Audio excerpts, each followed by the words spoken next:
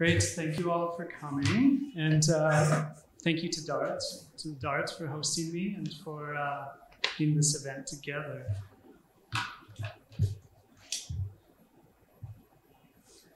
"16 photographic objects cast in a reinforced concrete foundation. Concrete, steel, wood, acrylic, time, and photographic memory. This is the description artist Akram Zaatari provides of his 2012 work, Time Capsule, Castle, commissioned for that year's Documented 13. This description of the constitutive materials would otherwise... Good.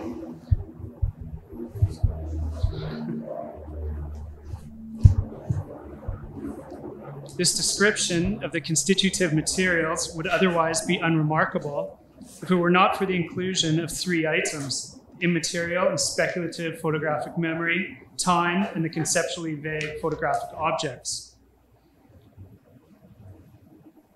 Even more startling is the presentation of the work itself. Time Capsule is partially buried in Karlsruhe Park, Kassel, Germany. 4 pieces of steel protrude into the sky above from a small gray cement base.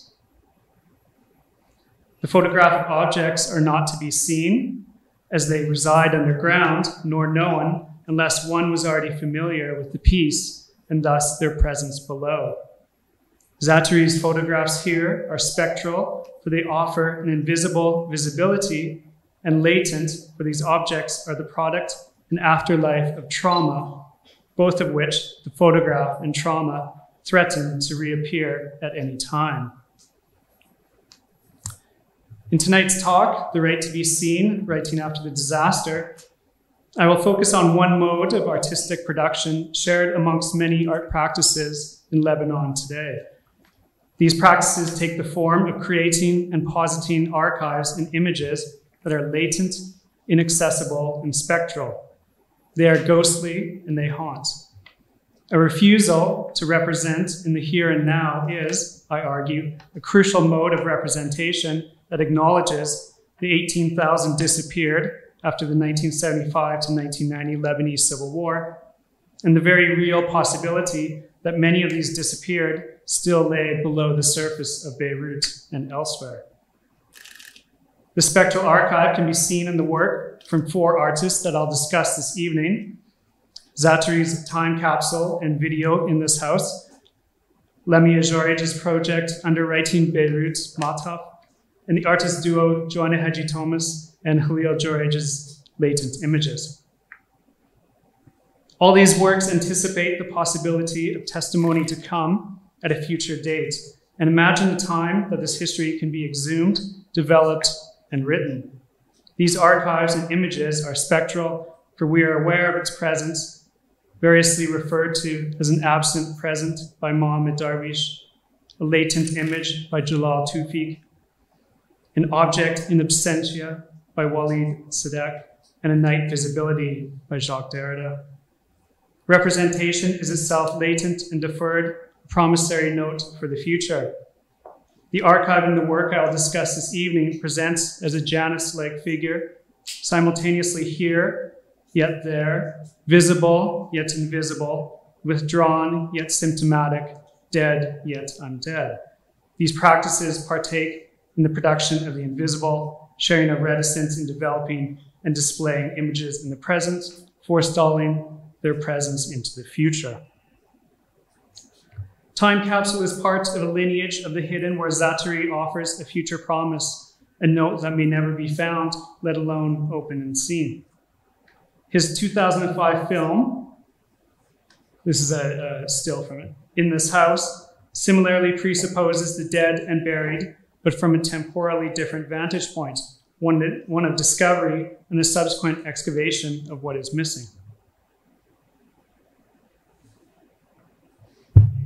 In this case, the missing takes the form of a buried letter written by Ali Hashito, in which Zaatari sought to recover and document in the film. According to Zaatari, In This House aimed to deliver a letter written in 1991 by a former member of the Lebanese resistance, addressed to people that he did not know, people who had fled their house. He happened to have occupied their house with his military group for 6 years. He didn't know who they were.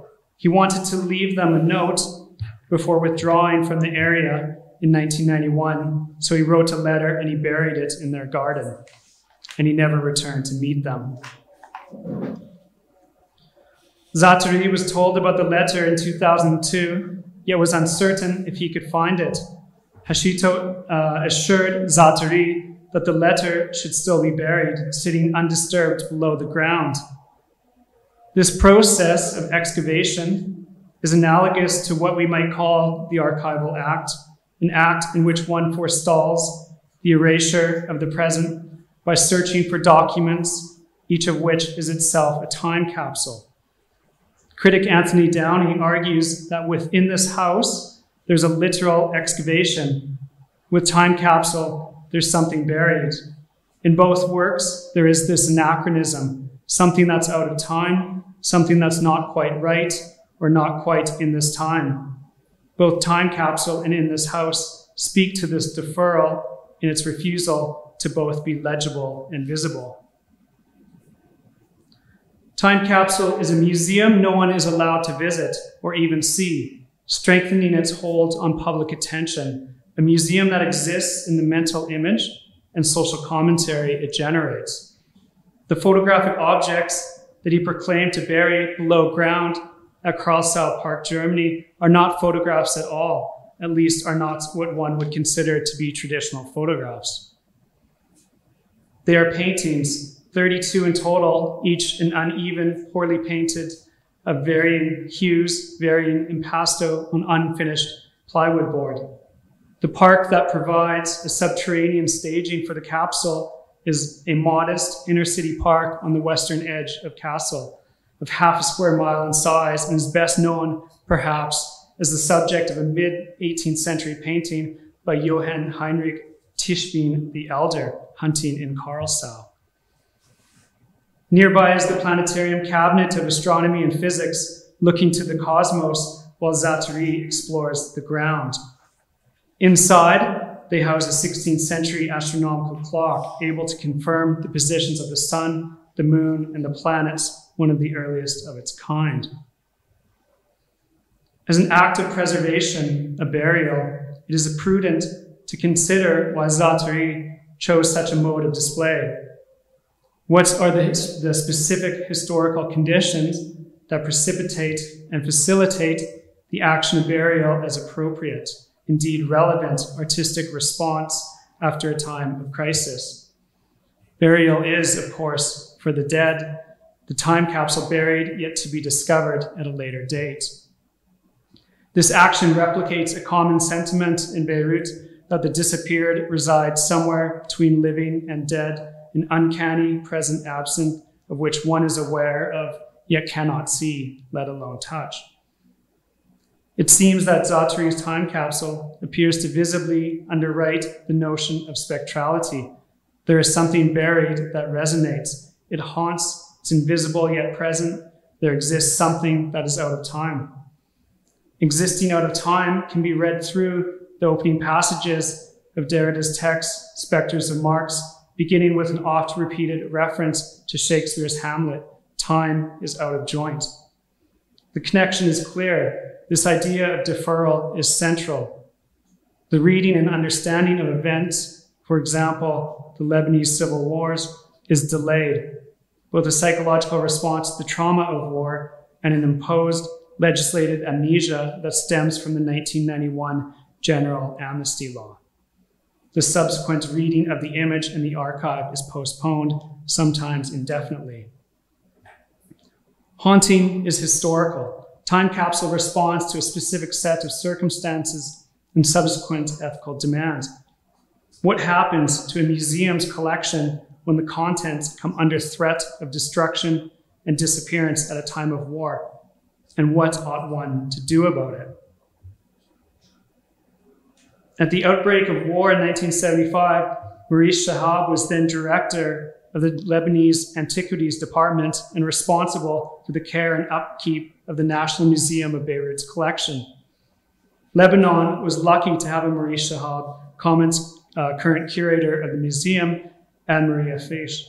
It was Shehab who had the curious and risky idea to conserve the museum's collection by a combination of building false walls in front of large objects, burying others below ground, and concealing smaller objects in the basement, reinforced with steel and cement.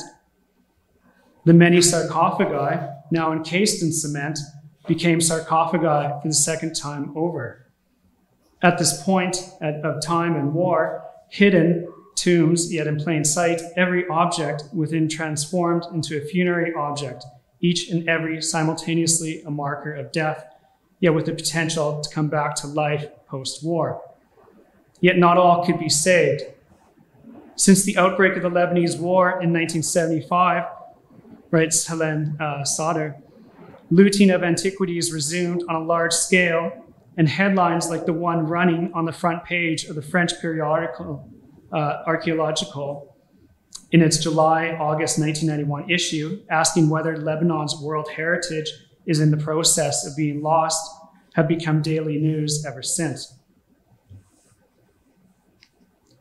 The approximately 5th to 6th century Good Shepherd mosaic remained exposed through the duration of the war. Its vertical orientation on a wall prohibited covering of the object, unlike other mosaics situated on the floor and easily covered under a layer of plastic and cement. Time capsule is not an action, but a script for an action, writes Zaatari in the project's catalog.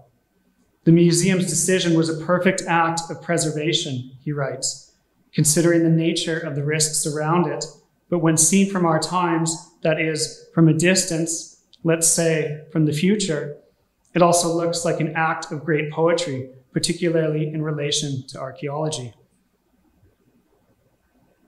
So I'm going to show just a short clip, it's maybe 5 minutes or so, of the installation of Zaatari's time capsule in Kassel, which will, it gives a bit more form to his project, and it also connects it to the National Museum of Beirut, as you'll see.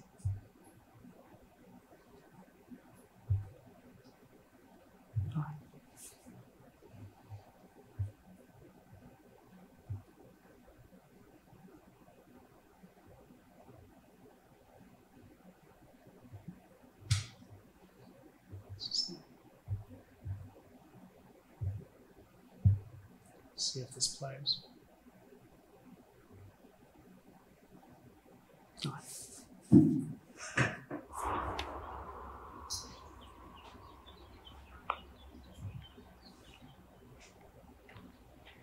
Kamera läuft.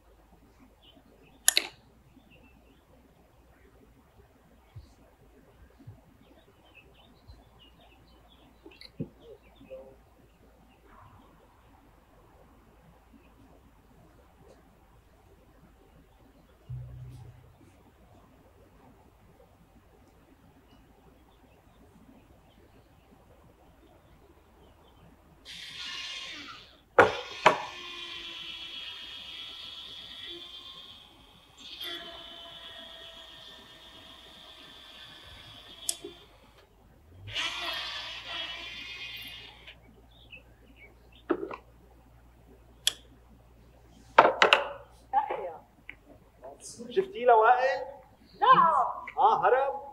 اختفى بس قال لي جيلي لهون.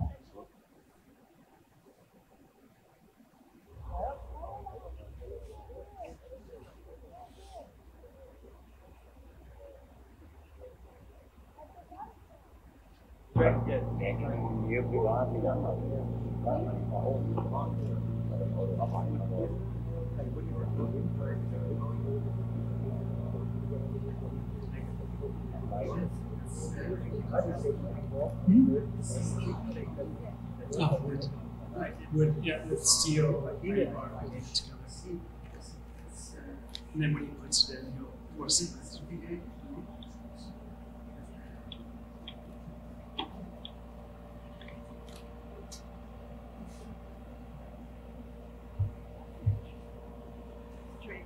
Yeah.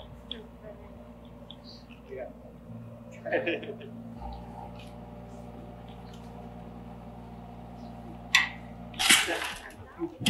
So one day someone will pick up wood and then something else on top of it. So the only thing that I think is remaining is will be whatever.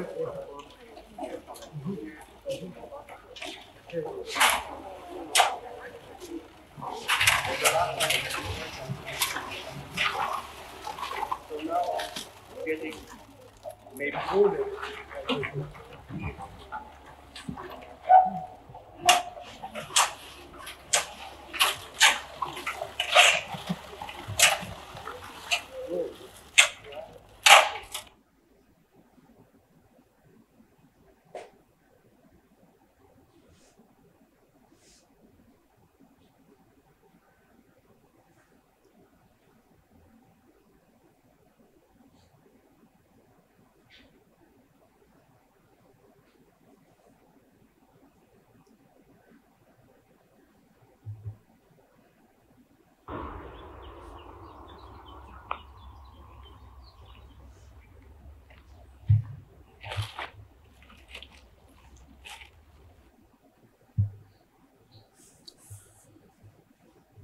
Years before the outbreak of civil war in Lebanon, travel writer Bruce Condé, in the 1955 travel guide See Lebanon, articulates the at times mundane, quotidian experience of visiting a museum, a sense in stark contrast to the subsequent occupation of the museum, offering a sniper's nest to its many visitors. Lebanon's National Museum, containing outstanding royal treasures of the ancient city-states, he writes, is a must for Lebanese and foreign visitors alike. It is one of the principal showplaces of Beirut. Condé continues, the museum building itself is streamlined and spacious in modern pharaonic architecture, symbolic of Lebanon's extremely ancient connection with the pharaohs of Egypt, some of whose treasures sent to Lebanese city-states of antiquity are preserved therein. In fact, the entire theme of the museum is to play up the earliest periods of Lebanon's 7,000-year-old history so that items from the Byzantine period onward are not generally featured. Condé also notes that in the basement are to be found the finest Phoenician, Greek, and Roman sarcophagi that were all discovered in Lebanon, as well as other funerary material portending what is to come. Lamia Joreige's 2013 project, Underwriting Beirut's Mataf, reimagines the National Museum of Beirut as offering a time capsule of the history of the war. On this project, Joreige notes that she likes the idea of digging into different layers of history to create poetic form. This work, like Zaatari's time capsule and video in this house, stages spectrality within the project, which consists of 10 spectral, haunting photographs made, or more accurately received, at Mataf. This is one of the 10. Also a sketch of the sniper's hole burrowed through the museum wall and its dimensions, and a reconstruction of the inverse of the hole that takes form as a 100-kilogram sculpture, which Joreige terms a poetic reformulation. The museum haunt for the Mataf Barbier crossing was the site of countless kidnappings and killings during the 15-year war. The museum itself witnessed a revolving cast of occupiers, armies, and militia groups, each vying to control the surrounding district in which Joreige lives today. The small opening to the Good Shepherd mosaic for a sniper's access offers another layer of history.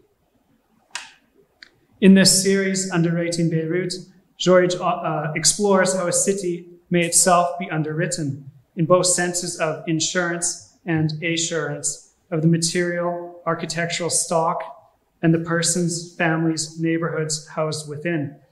You can underwrite a house, but can you underwrite Beirut? In all its histories, constructions, destructions, iterations, and erasures, what form would such a policy take? Former Lebanese Prime Minister Rafik Hariri, assassinated in 2005, perhaps portended the underwriting of Beirut in his anticipation of the foreclosure of Beirut, given the destruction from the Civil War and subsequent purchase and demolition of the entire city center through his development company, Solidaire.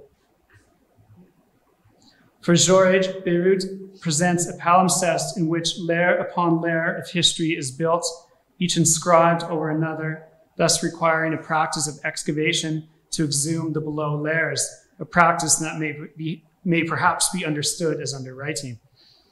Her project names a space of appearance, the visible museum constructed in the pharaonic style of the Egyptian revival between 1930 and 1937, while marking a place of disappearance of both objects looted by its many occupants and civilians kidnapped at the perilous crossing. During the war, the museum and surrounding Mataf area was occupied from varied sectarian groups, militaries, including the Syrian army and the IDF, and militia, including the Lebanese Armed Forces, the PLO, Amal, the Lebanese Communist Party, and others. Etymologically, Mataf simultaneously marks a space for the seat of the muses while offering a gift or a treasure. Whatever went missing through the occupation of both the museum and city was simply elided or erased not just from the collection, but crucially from history, at least from record. There is no registration, no index of extant objects prior to the war, or if there was an index, it is also missing. Not trained as an archaeologist, the museum was reluctant to provide Joreige with any more access other than that of the Good Shepherd mosaic. She speculates that she was provided access only because the mosaic was soon to go on display. The Emir Shahab, lauded for his remarkable efforts in preserving much of the collection, was confronted with some difficulty in preserving the Good Shepherd mosaic, given its placement. Other mosaics in the National Museum of Beirut were laid horizontal on the floor, allowing for easier preservation. They were simply covered with a layer of plastic and cemented over. Like a palimpsest, notes Joreige, the project incorporates various layers of time and existence, creating links between the traces that record the previous realities of such places and the fictions that reinvent them. The uncovered mosaic bore witness to a continually revolving cast while being exposed and affected by their actions. The story goes that when the Lebanese Civil War broke out, a man snuck into the Good Shepherd's garden found in the National Museum of Beirut. He hid amongst the trees and would indiscriminately snipe any passerby, be they animal or human, through a black hole he specifically made for this purpose. The skulk wasn't the stranger of whom the Rabbani brothers told of in their works of art, nor was this the stranger who valiantly fought our Lebanese right wing. Rather, he was a sniper from our very own homeland, and his targets were his own people, and his war was a civil one par excellence.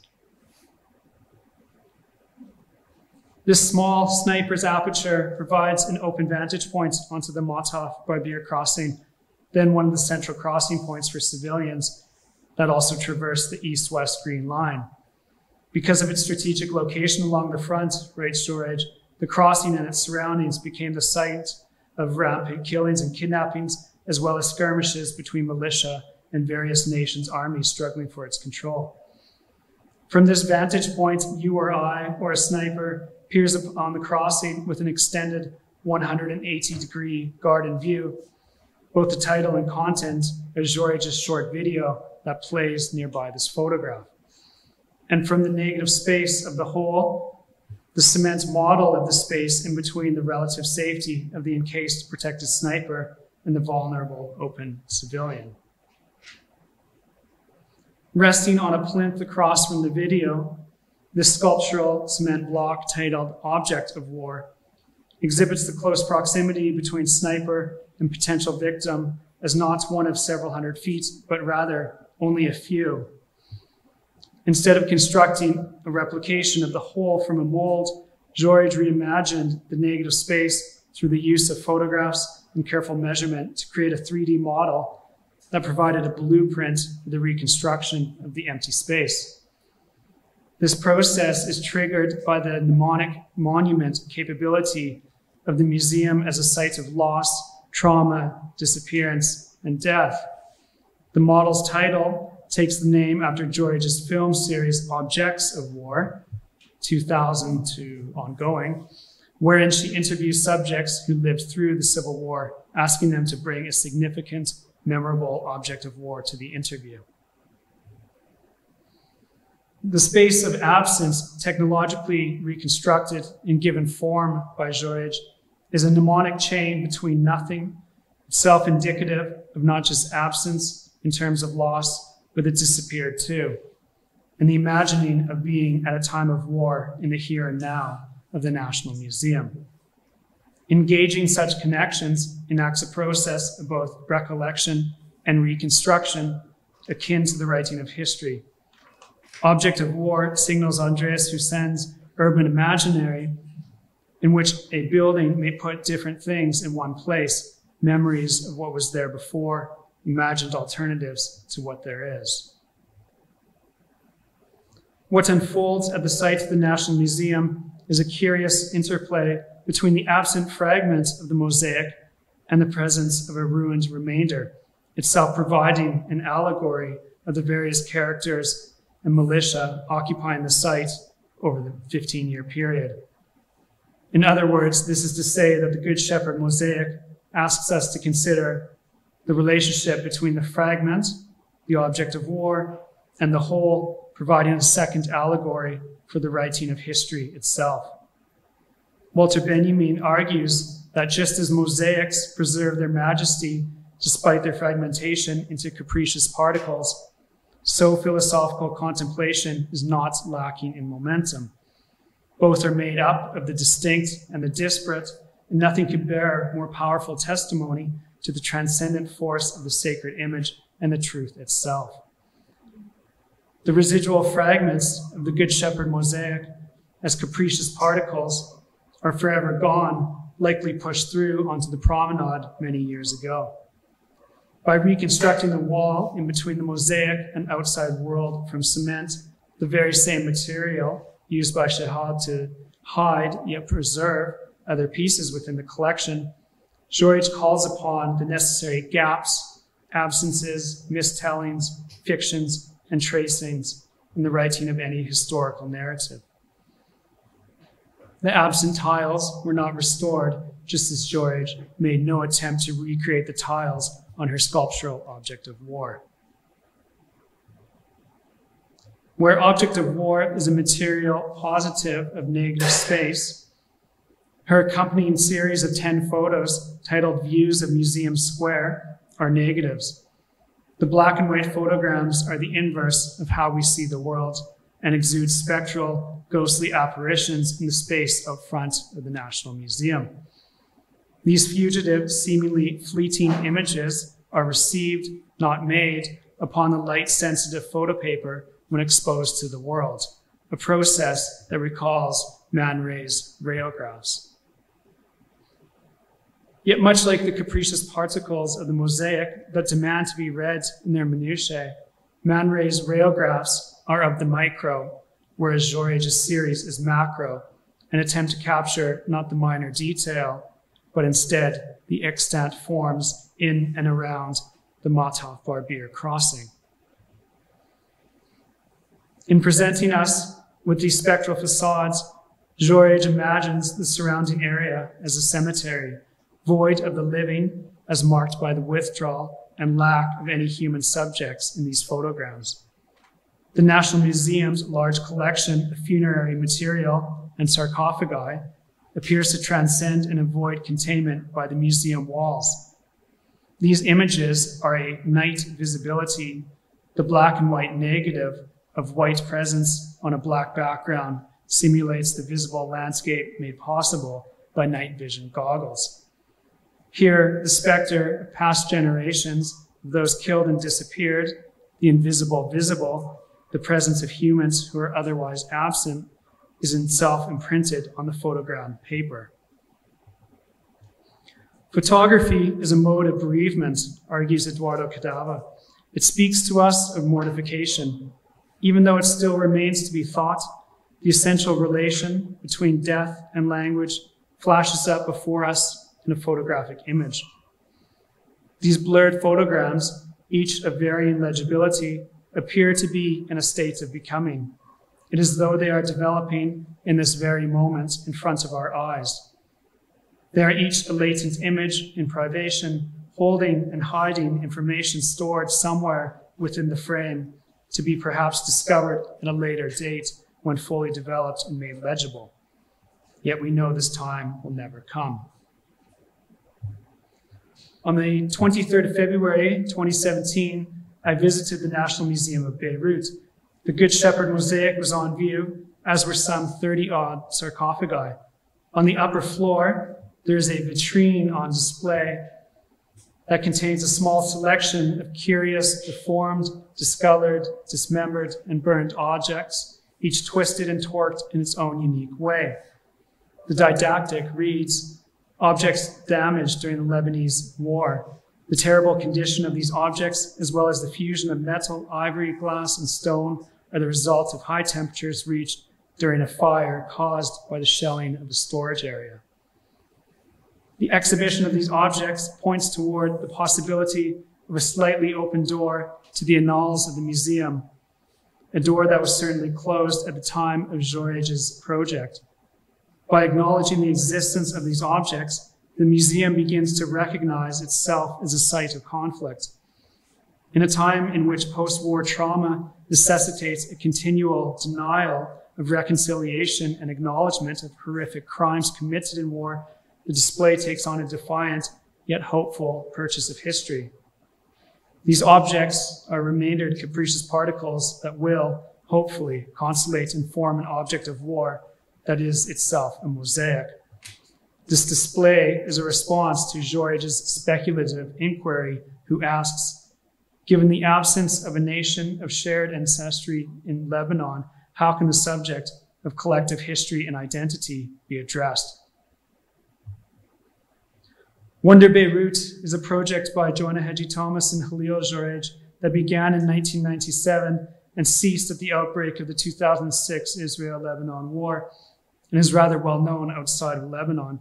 In addition to one of the Wonder Beirut's light boxes here in the collection at Darat Funun, two notable texts, Susan Buck Morris's Thinking Past Terror, Islamism and Critical Theory on the left, and T.J. Demos, The Migrant Image, employ the striking burnt postcards of a once idyllic Beirut taken by the fictitious photographer Abdallah Farah, a creation of Hedgie Thomas and Joreige, as cover images. Today, I'm more interested in one sub-series of Wonder Beirut called Latent Images, Drawer of Films. In the May 2015 issue of Art Forum, they write, for 10 years, between 1997 and 2006, we took photographs of our daily life in Beirut. We never developed these images, however. Instead, we wrote descriptions of each snapshot in a series of notebooks, creating a photographic diary that could be read but not seen. It was an attempt to capture the feelings of latency that haunted Beirut, an effort to show the complexity of the city, the density of situations, the aftermath of the war, and its consequences for representation. The latent images produced by Hedgie Thomas and Joreige were constructed also in response to the 1991 general amnesty. These images are not images in the present, but rather they are images in wait to be developed at a later date. The work they reference in the Art Forum piece, Latent Images, films from November 4th, 1998 to April 11th, 1999, consists of a C print of a drawer, containing approximately 150 undeveloped rolls of 35 millimeter and 120 medium format film. We do not see what is on these rolls, however.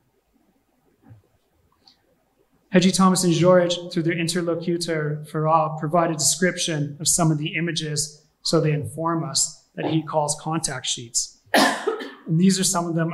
I know that you can't read those, but they're very banal, like auto portraits in the mirror, impassive attitude but interiorized feeling of euphoria, auto portrait in the mirror, impassive attitude but interiorized feeling of hunger, and so on. Walter Benjamin, in what would be one of his final essays, noted a latent posthumous shock experience invoked by the camera and located within the photograph itself. In his essay on some motifs in Baudelaire, he argues that with regard to countless movements of switching, inserting, pressing, and the like, the snapping by the photographer had the greatest consequences. Henceforth, a touch of the finger sufficed to fix an event for an unlimited period of time. The camera gave the moment a posthumous shock. Latency marks a gap between the event and the posthumous shock that comes after the event, the making of a photograph at the press of a button. Yet, in what sense are Hedgie Thomas and Joreige's photographs made? For while the photograph is taken, it's neither developed nor printed in the Latent Images series. Rather, these images provide the possibility to usher in a posthumous shock were they to be developed.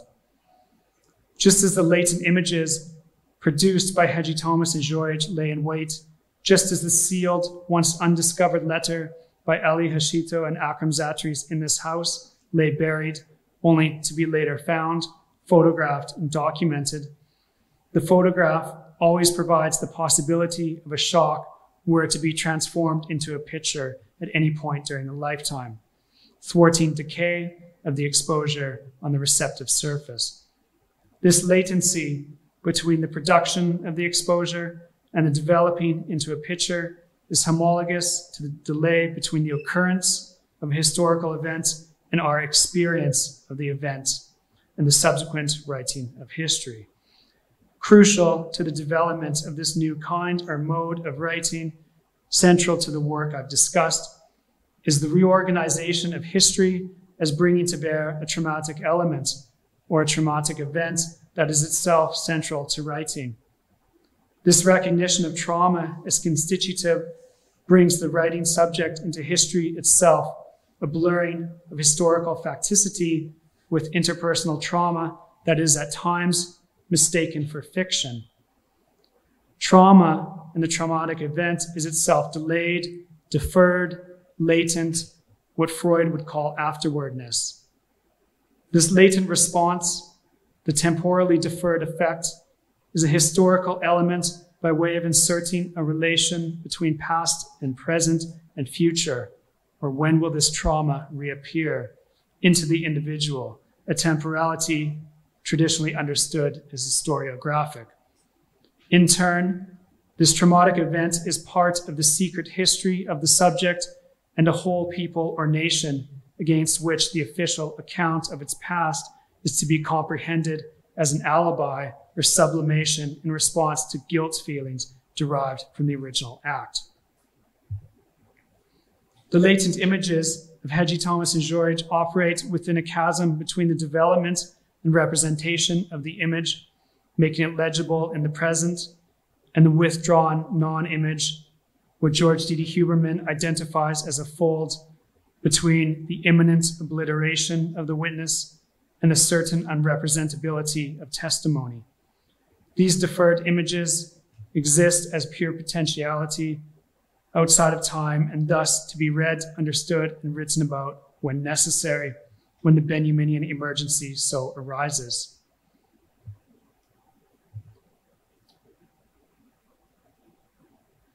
Something remains that is not the thing, but a scrap of its resemblance. Something, very little, a film, remains the process of annihilation. That something, therefore, bears witness to a disappearance while simultaneously resisting it, since it becomes the opportunity of its possible remembrance. Not yet developed, yet present in the form of a C print of the undeveloped roles, these images appear to limn a balance between full presence and absolute absence. Our imagined photographer, Abdullah Farah, refers to these works as the invisible image or of the image in the text. Latent images is Hedgie Thomas and Joreige's preferred term. Of course, they're the ones that name all three. It is thus unsurprising that historian Craig Larkin notes that many Lebanese youth employ strategies of forgetfulness in avoidance of any possibility of future conflict. None are freed from traumas of the past, in spite of few having experienced the war. Larkin argues that the haunting power of a scarred, fragmented landscape still persists today in terms of sites and ruins, spatial organization and narratives, all of which become normalized in everyday life.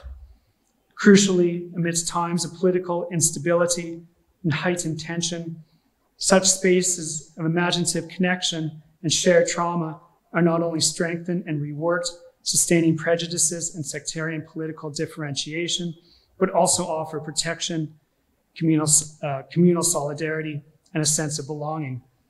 For those youth who do seek to distance themselves from Lebanon's destructive past, this comes at a cost, a disavowal of history and a dislocation from the present. The shared experience of trauma and attempts to mitigate said experiences and shared histories by way of forgetting ought to heed the concerns of writer Elias Hurry, who warns that civil wars are not to be erased from reality or from memory. They are only reborn or reincarnated, banished from the written they take to the spoken. Erased from memory, they colonize the subconscious. The post-war Lebanese aphorism, no victor, no vanquished, enshrines in legal policy one concern in which the formation of an official history may develop in response to the public's guilt. Instead, there is no narrative at all. Thank you.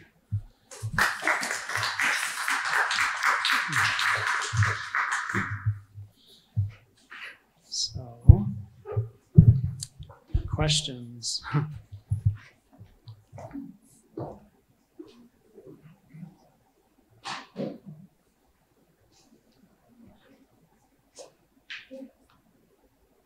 Is that a question or is we stretching?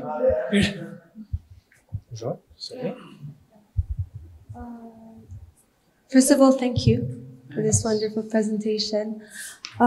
Jeff, your presentation reminded me of this quote from an article I came across a few days ago. Okay. So that quote reads, "My surgical reading of fiction is meant to officiate writing as a form of architecture, to understand that perceived realities are not non-fictions, but in fact manifested fictions that have been legalized through a particular networking with power.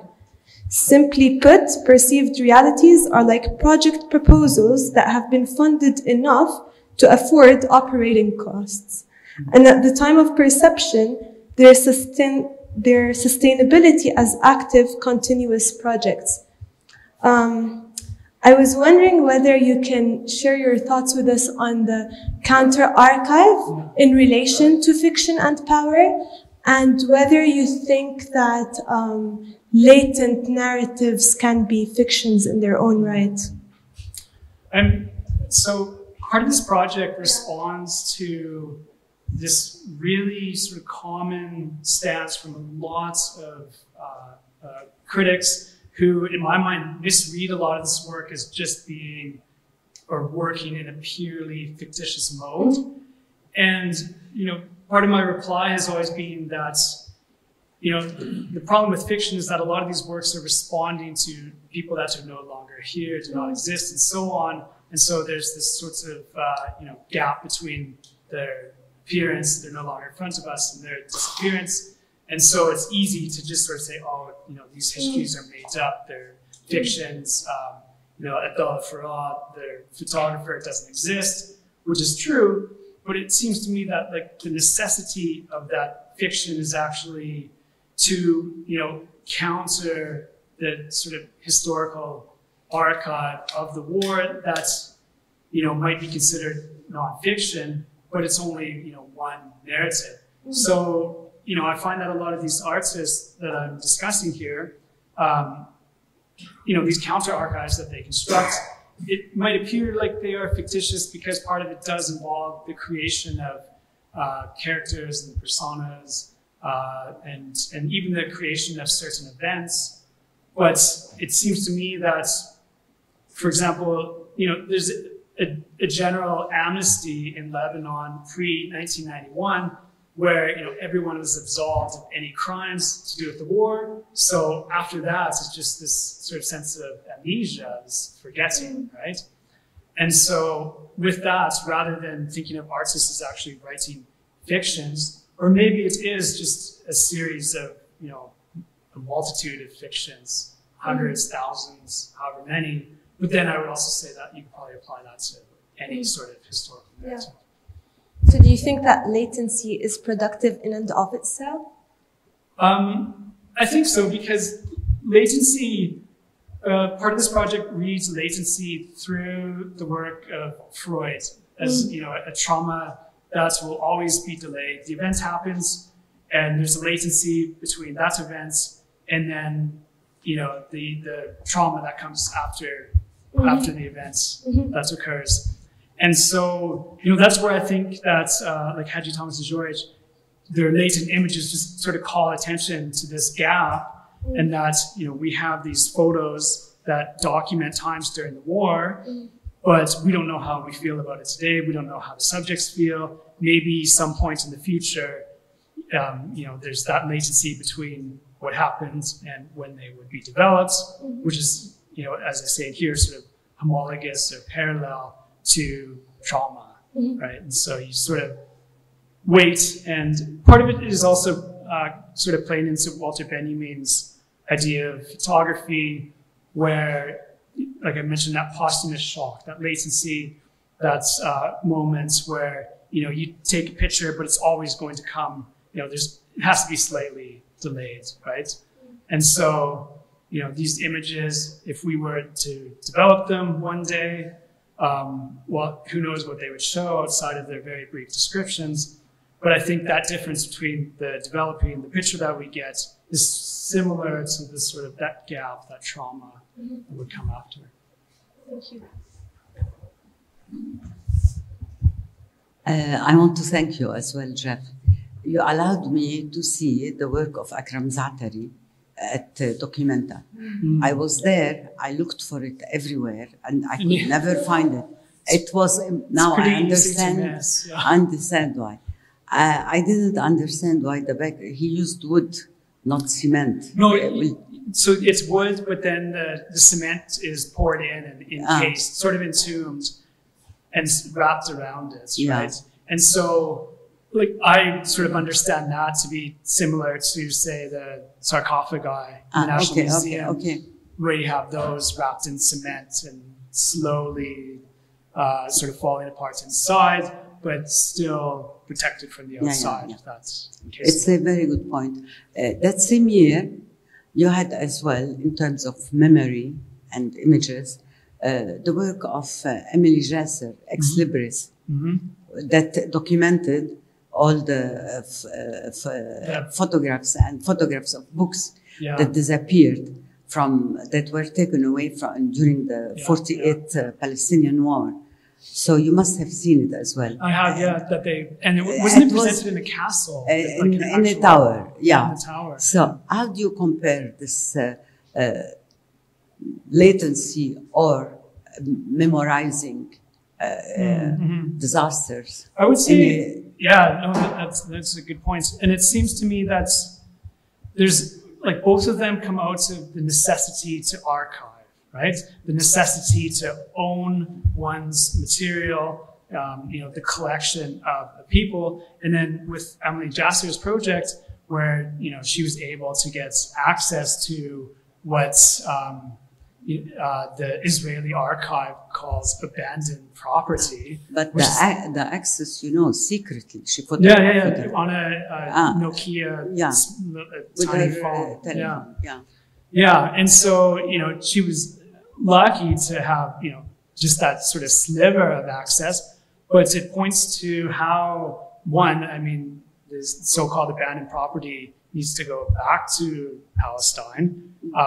People has to have control of their own archive, clearly, which is sort of similar to the necessity to, in a sense, archive one's collection in the National Museum by, covering it in cement, by hiding it, to make sure that something similar doesn't happen, right? That these sarcophagi, these sort of works, mosaics, don't also go missing at sort of that time of conflict. Do you feel that the Palestinian artists are representing forcefully the loss of memory and the state memory that is imposed on them? Yeah. There's such a huge problem with. There's definitely attempts to do that. Emily Jasser, obviously, one doing that, and there's such a huge problem of access where now you also have a body of Israeli academics like Rona Sela and Ariel Azule who are, documenting these sort of abandoned property and other things in the archive by way of them just having access to it. And so there's that sort of question of, like, well, how is it your right to document it when, you are the ones that stole it? So I guess, part of the problem is actually you run up against, like, how like when will these archives come back to Palestine? And I'm sorry to ask too many questions, but this question comes from the fact that Jalal Tawfiq, he speaks of surpassing disaster for Lebanon, and he doesn't apply it to Palestine. I had argued with him always. In that text, in the tense, how come would you care to comment on that? I mean, all I would say sort of about Tawfiq's work and withdrawal disasters, there's something very, he does talk, there's a little bit in it about Palestine, but it's like an 80-page text, and Palestine gets maybe 3 pages. He spends more time on Hiroshima, more the Elaine Renee's film and so on. I don't know, maybe that's just a blind spot in his work, because I'm not even sure in his many other books if he even talks about Palestine much. I think his idea of a withdrawal tradition surpassing disaster absolutely applies to the situation in Palestine, because it is that same, withdrawal of Palestinian historical institutions after Nakba. So I think, I guess he's so focused on Lebanon, and that's sort of enough to sustain the project in a way. Yeah, but he doesn't. Yeah, but so focused on Beirut.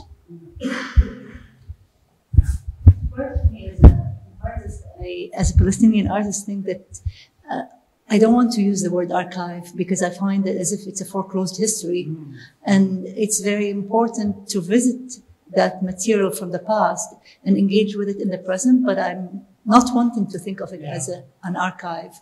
It's like still a living history, and then I want to keep activating it at all time. It's not something in the past, because that past is our present. So I don't know if you have a comment on that. I agree entirely with that, and I guess it's sort of coming up against different newer conceptions of the archive, where, the most sort of common idea of the archive comes from Foucault in the Historical A Priori, where he writes about the archive as being the basis of sort of institutionalizing legal statutes and so on, right? So you have to have control of your own archive to be able to write law and, say, enact violence against the population. But I think now there's ideas of the archive being developed that do sort of see the archive as something that is very mutable, not just tangible, but also maybe a bit more conceptual, in that it isn't just a document that has a stamp and a date on it from a particular past, but a document that can be often, I hate to use the term, but like activated maybe through the use of whether it's historians or artists. In the early 2000s, I think in 2004, the art historian and critic Hal Foster wrote about the archival impulse and sort of this archival turn that is happening in contemporary art in 2004, where more and more artists are not just like paying attention to the archive and using older documents, but really bringing them into their practice and trying to sustain it, in a sense, to still write that history, not just of, say, Nakba, but and also to see Nakba is not just 48, but of course that's similar to the archives. That sort of ongoing, Nakba still today. Yeah, that's 70 years.